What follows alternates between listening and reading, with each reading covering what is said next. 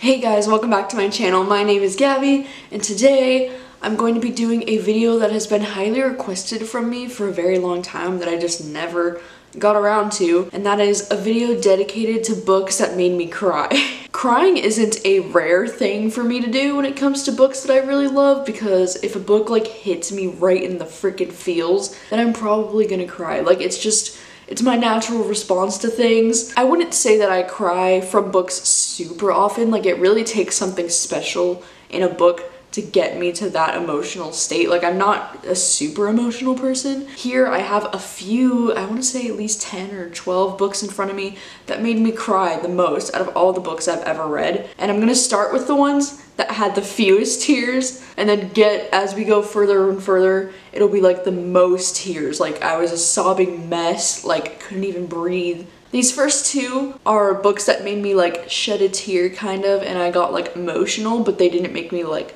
sob. The first one is Red, White, and Royal Blue by Casey McQuiston, which I know is a weird choice because this isn't a sad book by any means. This is actually a really cute romantic comedy novel, but this book made me cry mostly at the end of it because this book just describes the America that I want to live in. I guess it just made me emotional because it made me like really think about the world that we're currently living in, and it just made me so sad. So I think like this book gave me like hopeful tears, if that makes sense. But it also kind of made me sad because it's like this could have been our potential future now. I don't know, but this book was just so freaking cute and so beautiful, and the ending just had me like crying a lot of the time. Another book that made me cry that was like mild tears was The Gravity of Us by Brittany C. Cherry. This is the fourth book in a series, but these can all be read as standalones. But I actually read this one during the booktube-a-thon a few years ago, and I remember just crying so much at the end of this book. And to be honest,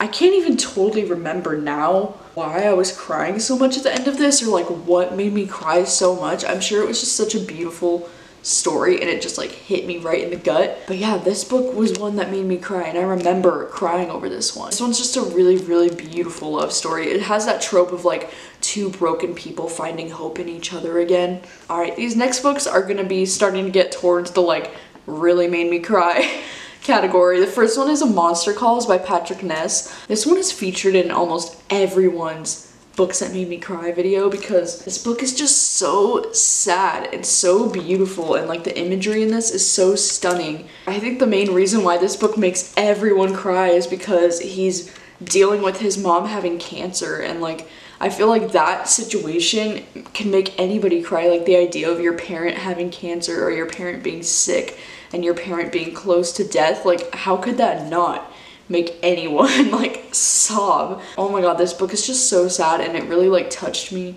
so much, and I'm actually planning on rereading this for the reading rush, so I'm really excited to like re-experience this book, even though I know it's gonna be heartbreaking. Next one I have is Loving Mr. Daniels by Brittany C. Cherry. This is another Brittany C. Cherry. She's such a beautiful writer. Like, her books make me so emotional. This one especially, this one's the most that made me cry out of all the Brittany C. Cherry books, because this one follows this main character who her sister has recently died. And so like a lot of this book is like her talking about how she's like, my sister would have wanted this for me and whatever, and oh my god, I think it's because I'm so close to my sister that like it just broke my heart. Like, it was so sad, and I think this really hit me too because I'm pretty sure her sister's name is Gabby in this, and her mom's name is Kim in this book, which is my mom's name, which is like super weird. So I just felt really, really connected to this main character, and it just like had me bawling. I'm also a sucker for any time a book like includes a letter from like the dead character or whatever that they wrote in the past. Like, I just want you to be happy in the future. Like, ugh. That makes me cry. Oh my god, gets me every time. It's that Nicholas Sparks bullshit, but it freaking works every time. Next one I have is Birthday by Meredith Russo.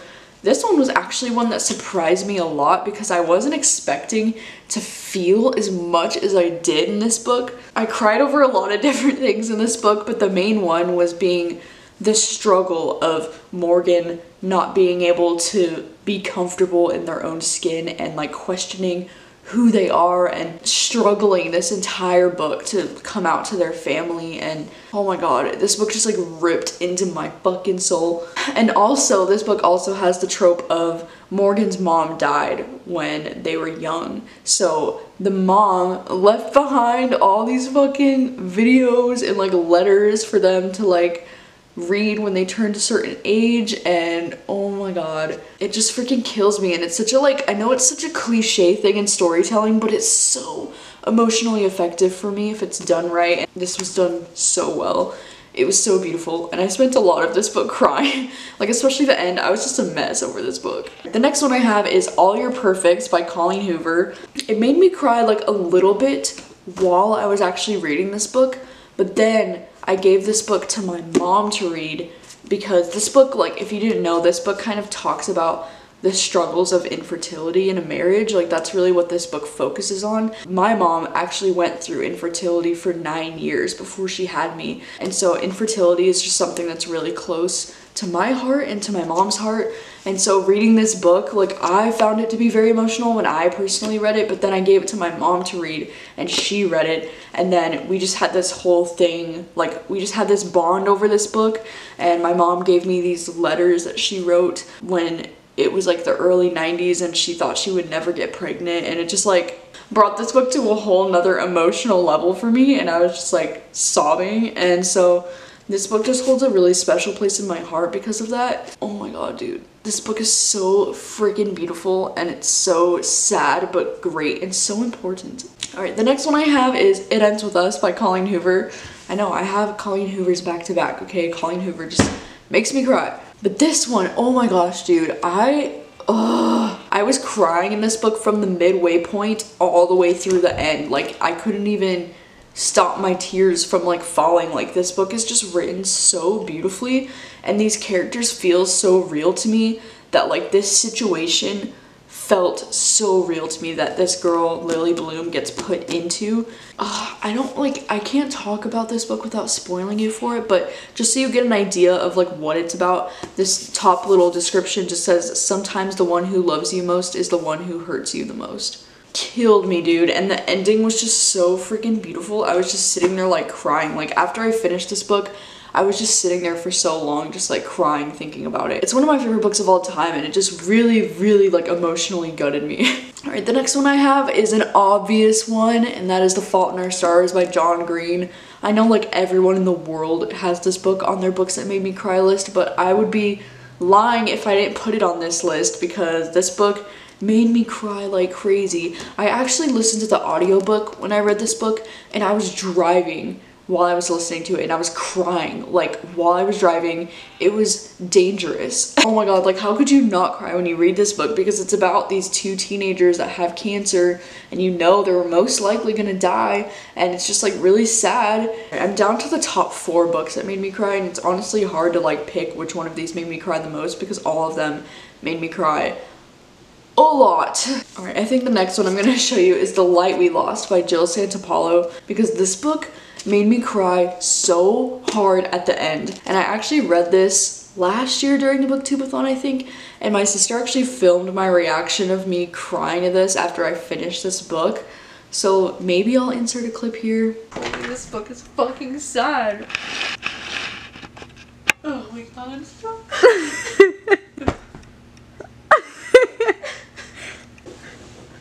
Don't look at me. Oh, Jesus Christ. Oh my god, dude. This is like a romance that takes place over like a period of like 10 years, I want to say. And this ending, oh, it's just so beautiful and tragic and like sad. I think I wasn't expecting it to end the way it did, which is why I cried so fucking hard. To be honest, I think I just had a really shitty day when I read this book, so I just like needed a good cry anyways. But like, this book just definitely kicked me right in the feels, and like I could not stop crying after I finished this book. Like, it was just so sad and so beautiful. All right, the next one I have is The Nightingale by Kristen Hanna, which I know also might be an obvious one because like, come on, dude, it's a World War II historical fiction novel. Like, of course it made me cry just because of the situation alone that these characters get put into. But this book made me cry for a lot of reasons. Like, there was this one scene towards the end of this book that takes place with the daughter, like Isabel, and her dad in this book, and that scene, holy shit, dude, I had to put this book aside and just like sit there and cry for a few minutes. Like, I could not even deal. And I think it's because like I love my dad so much, and just the thought of this shit going down, like I couldn't even take it. But this book just made me cry because, like, obviously because of the Holocaust, because of the situations that happen in this book, but also just because of like the relationship between Isabel and Vianne. Like, they're sisters and they're so like close, but they're so different. And oh my god, just everything about this book, it's so freaking beautiful and sad. The second to last book that made me cry so much is Forbidden by Tabitha Suzuma. Is anyone surprised? Probably not. Okay, it was mainly just the ending of this book, okay? It was the end. After I finished this book, I was depressed for like 3 weeks straight. I was just so sad after finishing this, and I was just crying, and it was a fucking mess. And if you didn't know, this is a young adult contemporary novel that is about these two siblings who start to form a romantic relationship. And their names are Loken and Maya, and they're the oldest siblings out of all of their younger siblings, and they have to become kind of like parents to their younger siblings because their mom is such a raging alcoholic, psycho bitch, one of my least favorite characters of all time. Everything about this book is just really sad and tragic. Like, this whole story in general is just really sad. So like the entire book has this really depressing mood to it anyways, but then that ending, like, holy fuck, dude. I was so sad after I finished this, and I just cried for so long because, oh, one of the saddest endings of all time for sure. And the number one book that made me cry the most is A Little Life by Hanya Yanagihara. And this book, oh my gosh, dude, this book was an emotional roller coaster because it is 815 pages long. It took me about a week to get through this whole book, and the entire week I was in emotional stress because of this book. Not to mention, I had a major life thing going on while I was reading this book. I had to put my dog down. The week that I read this, like halfway through the week and halfway through this book, I had to put my dog down, and that alone caused me so much emotional stress. So I just feel like because of that, the memory of this book is even more strong in my mind because I was just crying the whole week. This is definitely by far the most depressing book I've ever read in my life, but it's also the book that's just had the biggest emotional impact on me because I just love these characters so much. And like, this book is so gorgeously written. Like, it's honestly one of my favorite written books of all time. Just like the way, the writing style, and like, oh my god, it's absolutely gorgeous.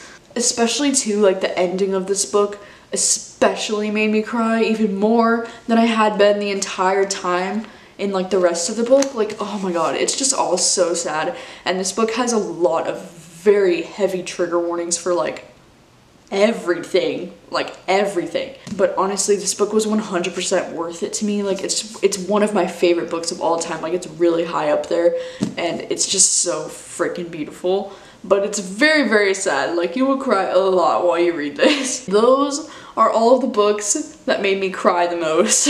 But yeah, let me know if any of these books also made you cry, or what books have made you cry that I didn't mention. Thank you guys so much for watching as always, and I will see you guys soon with a new video.